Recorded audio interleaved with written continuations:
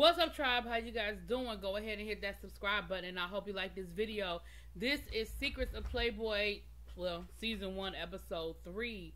This one was a rough one, ladies and gentlemen.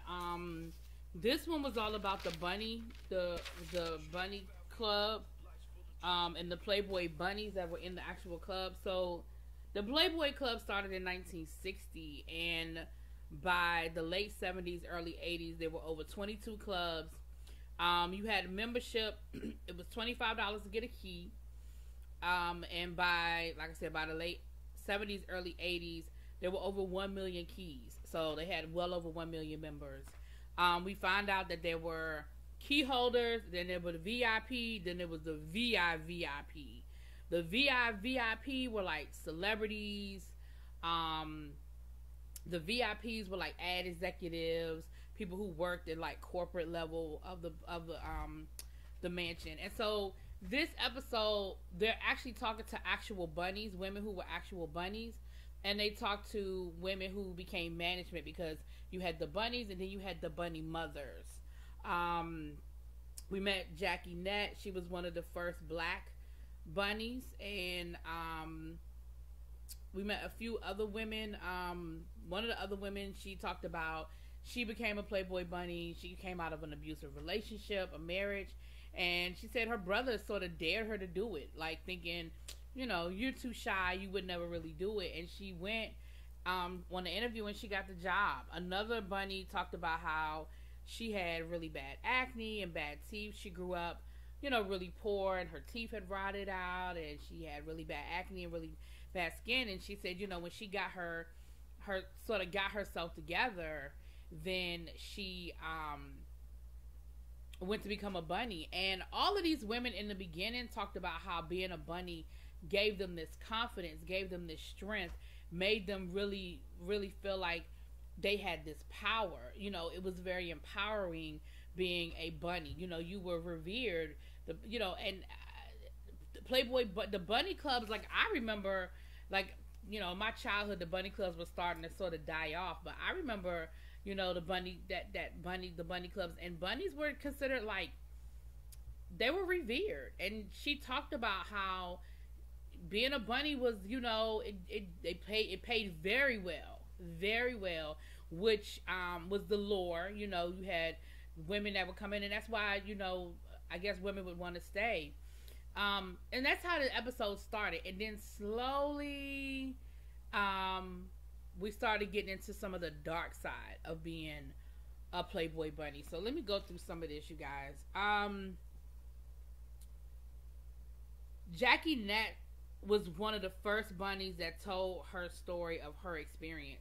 Now, there were very strict rules about the bunnies. The bunnies were not allowed to date the men. The men were not allowed to touch the bunnies. That was the public line. That was what they were told. That was what they had the line they had to run with publicly. But after hours, on their own time, it was sort of like, do what you want to do, I'll look over this way, kind of thing. And Jackie said after hours one night, you know, she went to a party with some other bunnies, and when they got to the party, she was drugged and she was gang assaulted. I don't want to say the word. And one of the guys that was there was a regular at the club. And she said she went, you know, after she, you know, recovered or what have you, she went back to work, and she told the management what happened. And management believed her, you know, and management said, when he came back into the club, she said she broke a glass, and she went after him with a broken glass. She said if the floor manager had not stopped her, she was like, yeah, I would have caught a charge that night. She said, but they grabbed me, they saw what was happening, they grabbed me, they got me out of there, and they kicked him out the club. She said because it did not happen on the property of the club, there really wasn't anything that they could do. And she said she didn't want to press charges because during that time period, she said, and even today, when a woman reports an assault, it always gets turned on the woman.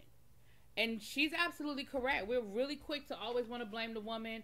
and find an excuse or reason why the woman did what, she asked for it, kind of thing. Now, so that was the first, really, it was a hard, oh my gosh, you heard about the story, but it gets worse. Now, being a bunny, you had to go through basic training.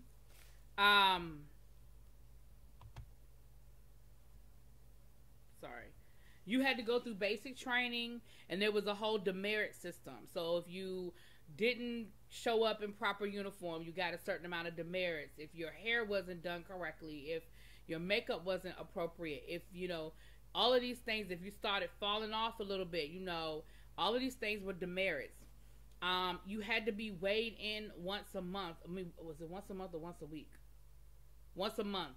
And they would keep the chart on the wall in the bunny room of everybody's weight. And if you gained weight, if you gained more than 5 pounds, then you were given until the next weigh-in to lose it. And if you didn't lose it by the next weigh-in, then you were suspended until you lost the weight. You had to learn how to do the bunny dip, which, it was a way that you had to carry your tray and then lean over the men or, patrons and put your glass down to be very sexy. There was a way you had to carry your tray. There was a way you had to order your drinks. There was an order in which you had to order your drinks. And they said if you did not do it in the right order, they would knock your tray down and you had to start all over again and get at the back of the line, which of course would affect your tips if it took you too long to bring a drink out. And it was funny because all the bunnies remembered the order. They just started going off on the order of how you had to order your drinks. It was crazy. A lot of the bunnies ended up with kidney infections because the corset of the bunny uniform was so tight that it would cause you to, it caused kidney infections. Shoot, I ain't no doctor shit. They talked about how badly their feet would be swollen, right?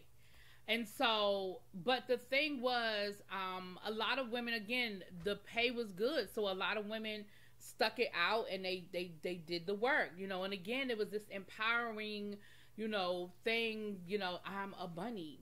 But some of the downside was, like I said, publicly, it was the bunnies aren't allowed to date the men can't date the women, and it was a very strict rule. But again, whatever bunnies did outside of that was their own business. And for the VIP members, and certainly the celebrity VIP members, bunnies were actually encouraged to date and see them off, outside of normal business hours, and they were encouraged to do it. So then we start getting into some of these dark stories, y'all. So many bunnies were attacked after hours walking to their car. One, because you had patrons that would wait for them to come out and attack them. Two, they had cash, they did make tips. They made money so people would be waiting for them at night. And so a lot of bunnies got attacked, assaulted, sexually assaulted in the parking lot walking to their cars. One of the women who was a bunny, a house mother, like a bunny mother, she actually asked the management, listen, can the bus boys walk the ladies out at the end of the evening? Because, so many women were being assaulted and things were happening to them. And the response was, no, they're big girls. They can handle it. Jim Ellis worked security. And they talked about how, Hugh had a lot of former LAPD that was on his payroll, on his security. And so they had connections so that when things would happen, it wouldn't get out in the public or wouldn't get to law enforcement. Or if it did, he would be able to pull strings and stuff would disappear. They talked about how the bunnies were trained that if something did happen, they were not to call the police. They were to call the mansion first, and internal security would handle it. The women said that they know that Hugh knew what was going on because he would get the security reports once a week. If anything happened, if there was any sort of incident, it was in that report and he got it. It didn't go to the police, but it did go to him. So let me tell you about two stories that they talked about. And they did talk about some of the celebrities that came through there. And it was pretty much the who's who of the 60s and 70s. And they had pictures of them there. And again, just because they were there doesn't mean that they did bad things. But some, we're going to get to one in a minute. So there was one resort out in New Jersey called Great Gorge Resort. And there was, the rules there were very strict. One of the bunnies spoke on the fact that the rules at Great Gorge were very, very strict. To the point where she complained to her mentor and the house mother, the bunny mother there. And she said, well, there's a reason why the rules are so strict. I mean, they weren't allowed to use the bathroom in the resort. They had to walk all the way back to the bunny quarters to use the bathroom. If they were found using the bathroom inside the hotel, they were fired. Where the bunny quarters were, there was a fence around it. There was security. No one was allowed inside that area that wasn't authorized, and people weren't supposed to come out unless they were working, kind of thing. And what we found out was there was a really good reason for that. Once there was an incident where there was some men that showed up that pretended to be VIPs. I guess they had because you had a card. So I'm guessing they had some sort of a forged card, or they bought it from somebody, stole it from somebody, or whatever. And they talked to some of the ladies. They were young. They were newer bunnies. They hadn't been there that long. And he said, hey, we're Hollywood producers. We're working on a movie. Why don't you guys come and hang out with us? We're looking for some models, looking for some people to put in a movie. And, it's easy to sit here now and be like, why? They fell for the oldest trick in the book. But, okay, they were young. They were naive. And they might have even been thinking, these guys are full of it. We're just going to go hang out with them for a little while. And it is what it is. Like, we know they're not really going to put us in no movie. But certainly they didn't anticipate what ended up happening to them. And so what happened was, and they were like, hey, bring some of your friends. We're going to have a party. So they recruited some of their friends. And they were the younger bunnies. They went to these guys' house, like up in the hills somewhere in New Jersey. And they were sexually assaulted, they were drugged, and they were held there for 2 or 3 days. They were also videotaped while they were there, and when they were finally released to leave, they were threatened, and they were told, if you go to the police, if you go to the authorities, we're going to release these tapes, and your life is going to be over, your careers will be over. And again, you guys, this is like the 1970s, so the mindset is that no one's going to believe us. It's our word against theirs. They have videotape of us. We're just going to, So they went back, and they didn't tell anybody, but they did speak amongst themselves, and word eventually got out what happened. So you would think that Playboy security would kind of get on it. It's not what happened.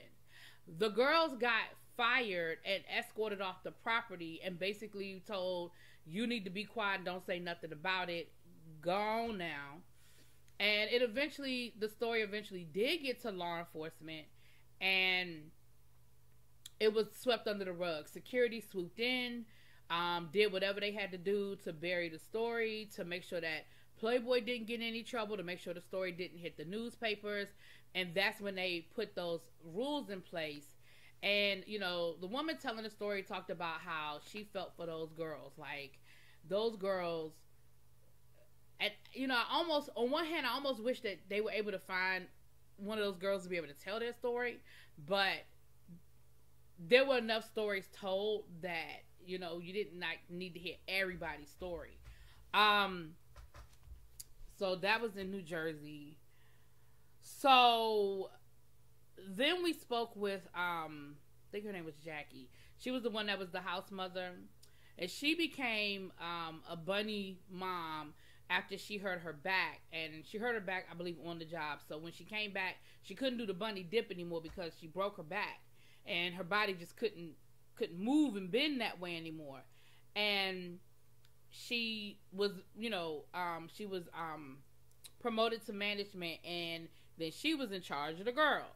She said that in her tenure, she knows for a fact that there were at least 40 girls whose voices had been silenced at the club where she worked at. And what she means by that is that they were assaulted in some way, and they were not allowed to go to the police. They were not allowed to tell their story, nor did the club back them up or have their back. Um, and she said they definitely had a high turnover. And again, these stories were unlike Jackie's. Now, Jackie said, listen, my people had my back. Like, at the club where I worked, they definitely had my back. But the rest of these girls, this is just not their story. So she said that while she worked as a house mother, she also was a part of what they called the cleanup crew. And the cleanup crew was literal and figurative, right? When these girls would get in trouble,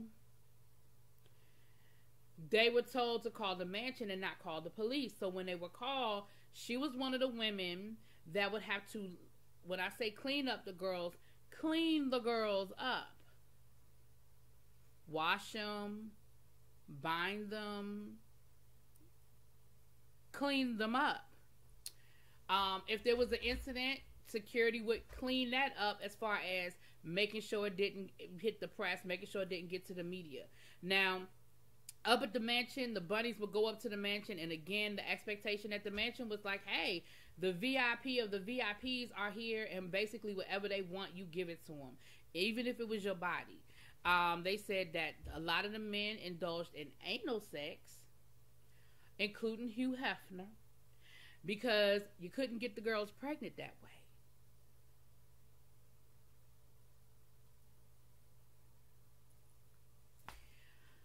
A couple of the people corroborated this cleanup story, this cleanup crew situation, because the girls were not allowed to go to the hospital. They would be found if they were in the bushes, if they were laid all over the property, if they were in the grotto, whatever. They were found, they were cleaned up, and sent home.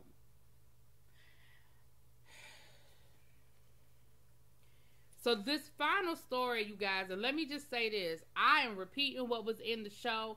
I am in no way, shape, or form saying that this story is true. Don't come for me, okay? Okay. Because I feel like the estate of Don Cornelius is about to have a whole field day with this documentary. But neither here nor there. Story was told that one night down to the club, Don Cornelius was a VIP. This was the 1970s when Soul Train was at the top of the tops and he was, the man. He would frequent the club. One night, he had a couple of bunnies sitting in his VIP. When the night was over, he invited them back to his place. They went. They were sisters. Again, not going to judge them for making a bad decision, okay? They decided to go home with that man that night. And again, maybe they was down for a little good time. I'm not saying that they were or they weren't. However, when they got, allegedly, when they got to Don Cornelius's house, they were not heard from for 3 days. They were bound, they were drugged, they were assaulted with objects, penetrated with objects anally, and amongst other things that happened to them. They were there for 3 days until one of the sisters finally was able to get to a phone, and just as she was trained to do, instead of calling the police, she called the mansion. And security came to Don Cornelius's house, picked those girls up, and they were cleaned up.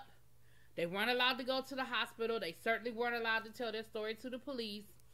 And not only did they never go to the police and press charges, but Don Cornelius was never put out that club. He was back in the club the next week, and there was never any sort of Playboy disciplinary action taken against him.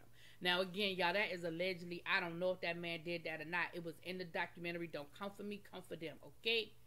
But I thought it was interesting that that's the only name they mentioned. Now, you sat there and gave me a whole hour-long's worth of how all these women were assaulted, this, and that, and how the celebrities, that's the only name you got. Is Don Cornelius, who's coincidentally, he ain't here to tell his story, defend himself. Now, I've been rocking with y'all on this documentary, but I don't know how I felt about that one. If you're going to tell the story, you tell the story to somebody that can defend themselves, okay? You're going to tell the story about a man who is no longer with us. I don't know how I felt about that one, Playboy. But neither here nor there. This was a rough one, y'all. Go and watch it. I mean, there was some... Y'all go and watch it. It was really, really hard. to listen to these women tell their stories, but I believe them. I believe them. Well, I don't know about the Don Cornelius one. That's a legend. But do I believe that these women were assaulted? Absolutely. Do I believe that these women were treated like objects and were, expected to, off the books, entertain these men? Absolutely, I do.